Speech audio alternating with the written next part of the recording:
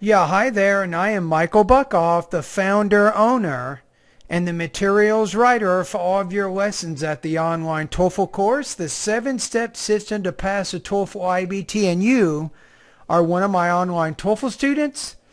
And you have a quick question, it looks like, about one of my independent writing practice tests, and this question actually came up today in another email. So you say, today I'm writing you due to I am uncertain. Now that's not going to work here.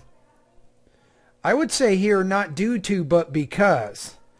You have to use because as a subordinating conjunction to introduce a subject and a verb there. So I'm writing you because I am certain of how to develop an answer to the following question. So the question is, compare, and let's separate this out for a minute.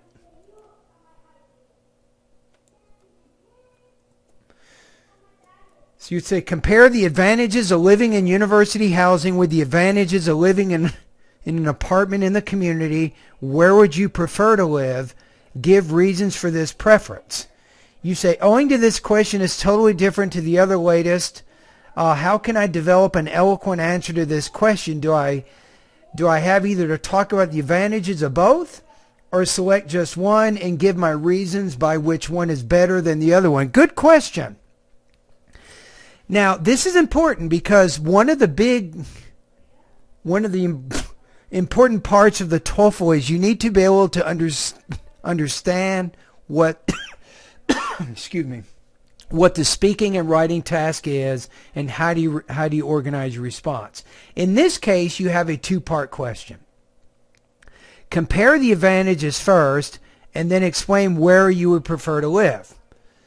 So what I would do here is in the beginning in paragraph 1, you can create an introduction talking about universities and how students have to choose where they live and how some of them want to live in university housing and others want to live in an apartment in the community. When you get to the end of that particular paragraph, the first paragraph, you can say each of these or living in both of these areas has advantages. In the second paragraph, talk about the advantages of living in university housing without giving your own opinion. Talk about it objectively. When you get to paragraph 3, talk about the advantages of living in an apartment in the community, again objectively. And then when you get to the last paragraph or the conclusion, then you can talk about which one you prefer and why. So this is kind of a complicated question because it is asking you to adjust your tone. You have to change your tone from being objective to being more argumentative in different parts of the same writing task. So that requires a little bit more organization. You have to really understand what you're being asked to do there.